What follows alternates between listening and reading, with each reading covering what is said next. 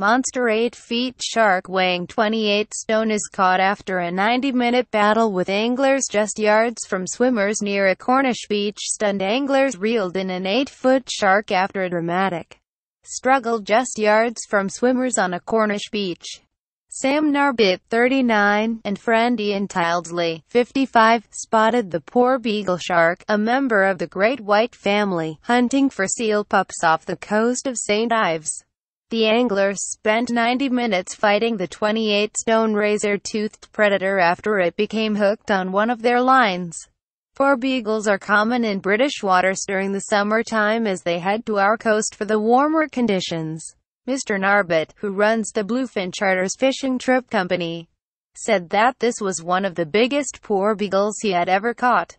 He told The Sun, "It was incredibly strong.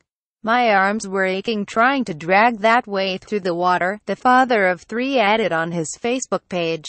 At the end of last season, one was lucky enough to be part of a team who boated a thresher shark that was measured and calculated to be 209 pounds, and the only thing I can say is that this fish is twice as big.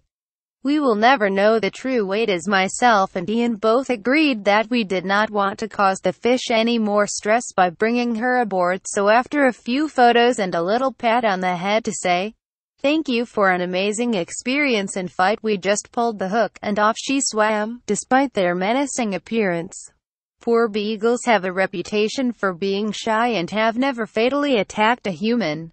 However, Mr. Narbit warned that poor beagles could cause dangerous injuries and they should be feared. He said, "If it did confuse a surfer for a seal, it could take a nasty bite out of one.